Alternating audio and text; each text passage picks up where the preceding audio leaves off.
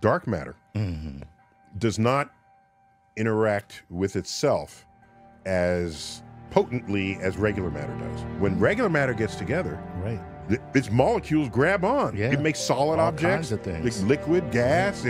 So we have regular matter planets. right. We have rocks, because that's what regular matter does, using the electromagnetic force, in case you were wondering. All right. Dark matter, what we call dark matter, which is really dark gravity, does not respond to the electromagnetic force. At all. At all. Doesn't interact. Doesn't interact. Okay. So it doesn't interact with us that Right. way, Okay. nor does it interact with itself that way. It does interact gravitationally, though. So you can have pockets of dark matter out there, but nowhere is it so dense that you have solid objects.